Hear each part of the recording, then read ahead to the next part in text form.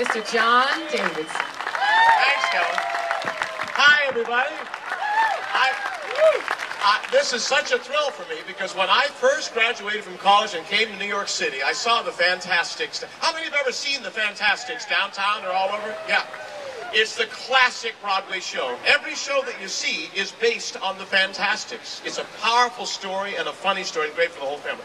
But I first saw it in the early 60s, and then I auditioned for the Hallmark Hall of Fame. Remember the Hallmark Hall of Fame in the 60s? Only we older people remember that. And I played the boy in the Hallmark Hall of Fame version when I was 24 years old. Now, I'm 70 years old,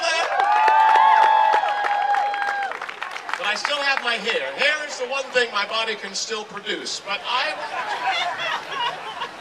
so now, 46 years later, I'm coming back into the Fantasticks. It is now, after 17,000 shows, the Fantasticks, one of the longest running shows in the world, it has moved uptown. The Fantasticks is now playing on Broadway, right on the opposite Mamma Mia, in, of course, the Snapple Center, with the best cast it's ever had.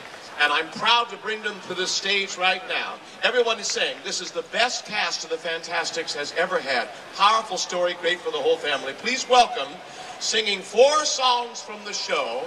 Oh, by the way, Monday night, I start as the old actor in the show. I'm now playing, I'll wear a bald cap, you know, like this with long hair. I look like this guy right here. No, you look great.